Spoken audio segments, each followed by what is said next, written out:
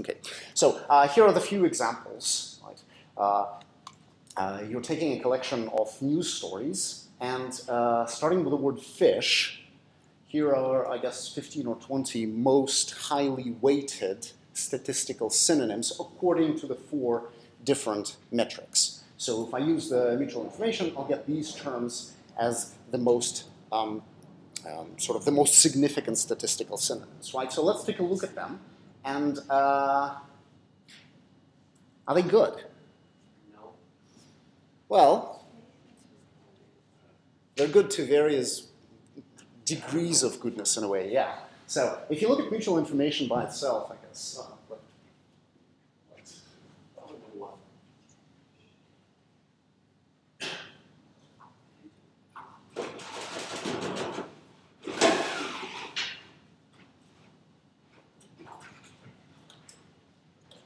Okay. So the ones in the mutual information column, remember, it's related to fish, right? So longfin, yeah, needlefish, tuna boat, those are all certainly related to fish, but those aren't the kind of terms that would pop into your head immediately when you said fish. Same here for chi-squared. You get lingcod, longfin, needlefish again.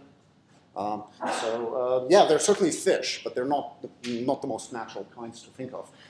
These are quite different on the other way, right? So fishery, sea, boat, vessel, marine, river, food.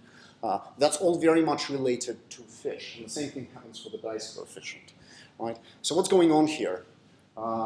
And particularly for mutual information and EMIM, they're very similar, right? One of them just involves taking the log of another and multiplying by a term. But at the basis, they're very, very similar to each other. So one is producing what seems like reasonable terms, and the other one is producing these strange words. There's actually a very good reason why this is happening, and that reason has to do with the structure and the formula that you're using for mutual information, right? So remember, your mutual information is number of times that you saw A and B together. A times N. Right.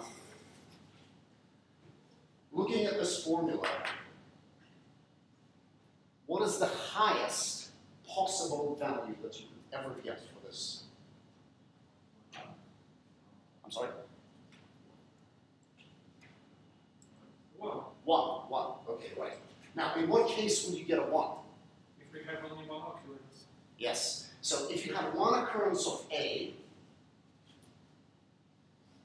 one occurrence of B, and then we have A and B co-occurring together, then you would actually get a 1. So in this case, the whole expression has a value of 1. Is there any other way to get a 1? The words only occur together. The words only occur together. So suppose they occur 2 times, right? So A must occur 2 times because A and B occur 2 times, and B must occur 2 times because A and B must occur. And that's not 1. What if you have 2 A's and 1 B? What if you have 2 A's and 1 B? So no matter what way you put it, so either this guy and this guy are going to go in tandem, or this guy and this guy are going to go in tandem. So as you increase one, you will increase the other. Another way to get this is if you have K, 1, K. That's another way to get off the 1. No. It is possible. Oh, yeah, sorry. Left. Sorry about that.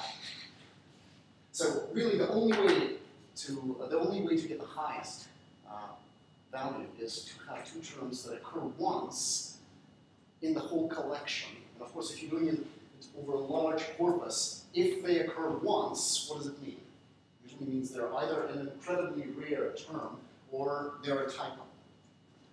So likelihood ratio or mutual information will be biased towards these kind of terms. It likes rare terms. And you can see it just by looking at that, right? All of these terms, they're not just puzzling.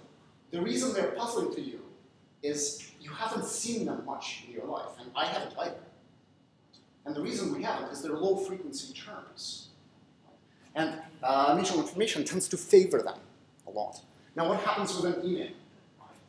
Emin takes this thing, multiplies it by n. That doesn't matter, by the way. N is a big constant over all term layers. Takes the log of that. Does that change anything? No, it's still monotonic.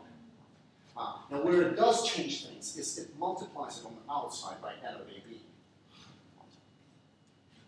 And this part is going to end up overruling the length equation and pushing up the terms that occur a lot together. By the way, you do need this part, right? What happens if you just throw away this one? What will be your most favored term pair? Of the, or the fish, yes. Okay, so you need both components. They work in tandem. Emin is actually a pretty good way of picking out statistical synonyms.